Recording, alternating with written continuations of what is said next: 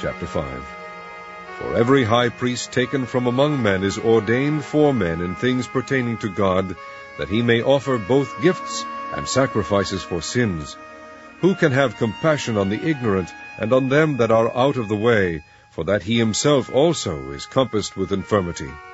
And by reason hereof he ought, as for the people, so also for himself, to offer for sins. And no man taketh this honor unto himself, but he that is called of God, as was Aaron. So also Christ glorified not himself to be made an high priest, but he that said unto him, Thou art my Son, today have I begotten thee. As he saith also in another place, Thou art a priest forever, after the order of Melchizedek, who in the days of his flesh, when he had offered up prayers and supplications, with strong crying and tears unto him that was able to save him from death, and was heard in that he feared. Though he were a son, yet learned he obedience by the things which he suffered. And being made perfect, he became the author of eternal salvation unto all them that obey him, called of God an high priest after the order of Melchizedek, of whom we have many things to say, and hard to be uttered, seeing ye are dull of hearing. For when for the time ye ought to be teachers, ye have need that one teach you again, which be the first principles of the oracles of God, and are become such as have need of milk, and not of strong meat. For every one that useth milk is unskilful in the word of righteousness, for he is a babe.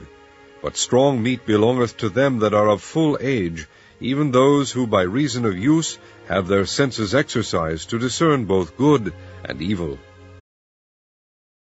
Chapter 5. For every high priest taken from among men is ordained for men in things pertaining to God, that he may offer both gifts and sacrifices for sins. Who can have compassion on the ignorant and on them that are out of the way, for that he himself also is compassed with infirmity? And by reason hereof he ought, as for the people, so also for himself, to offer for sins. And no man taketh this honor unto himself, but he that is called of God, as was Aaron. So also Christ glorified not himself to be made an high priest, but he that said unto him, Thou art my Son, today have I begotten thee.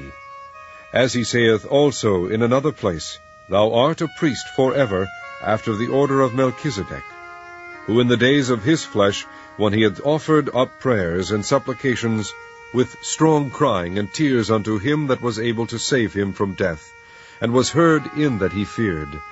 Though he were a son, yet learned he obedience by the things which he suffered.